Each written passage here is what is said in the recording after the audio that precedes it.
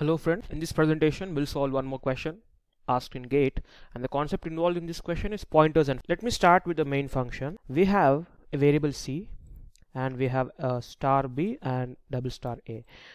We know that star b is a pointer variable and double star a. So whenever if you find two stars, that means that it is a double pointer. What is the purpose of a double pointer? A double pointer is capable of storing the address of the pointer itself, some other pointer.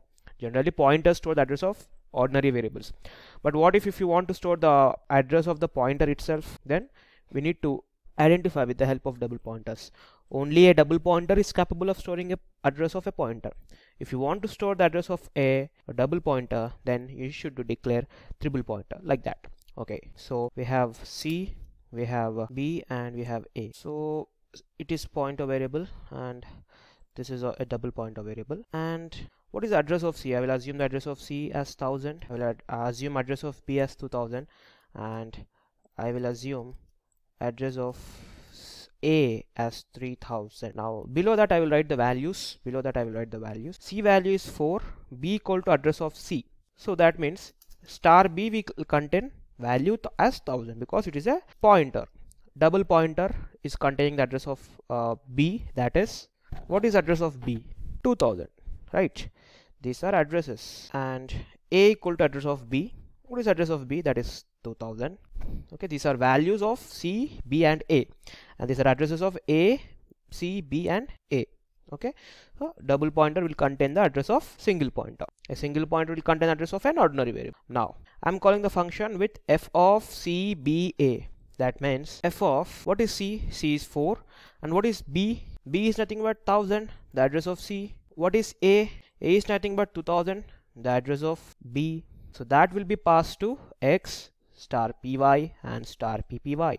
And now py will contain the address 1000 and ppy will contain address 2000, and x will contain the value 4. Okay, so let me write about x and also py and ppy. What is py? Assume the address of x is 4000 and the address of py is 5000 and the address of ppy is 6000. So these addresses are not relevant, but because of some, and I'm storing the values as of x as 4 and py as 1000 and ppy as 2000.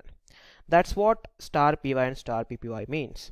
So you're sending the address of a double pointer, then you must declare a double pointer in the function definition as well. Okay, now we have y and we have z. So address of y and z are not that relevant.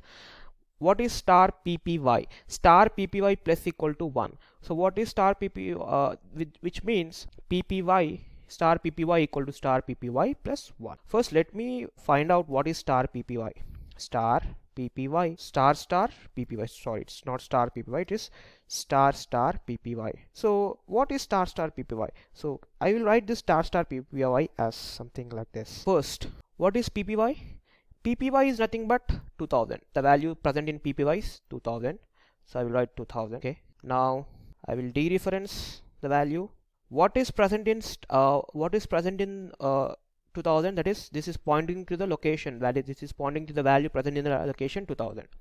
That is nothing but 1000. Okay, so what is present in 1000? That is representing the address c, that is nothing but 4.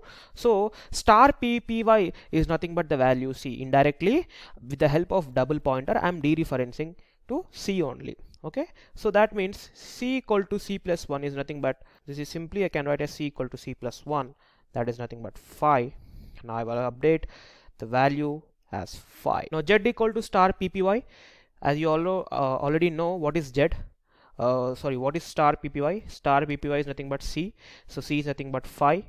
That means it is pointing to the address 1000. So that is nothing but value 5, and I will store 5 in this as well, which is simply nothing but z equal to c. Okay, star py plus equal to star py. What is star py? It is nothing but star of py. What is the value of py? 1000. Okay, and what is the value that is pointing to the 1000? That is nothing but c, which is now 5. Okay, now star py equal to 2 in the sense, which is nothing but, again, will also represent c itself. So now c will be updated to 7. That is, z equal to c, this one. Okay, so c equal to c plus 2. Now c will be 7 right now c will be 7 because of that statement. Now y equal to star py, y equal to star py, as we already know star py represents c. Now I'm changing y as also to 7 because c is 7, star py is pointing to c, so y equal to star py is nothing but 7. Now x plus equal to 3, x value is 4 right now.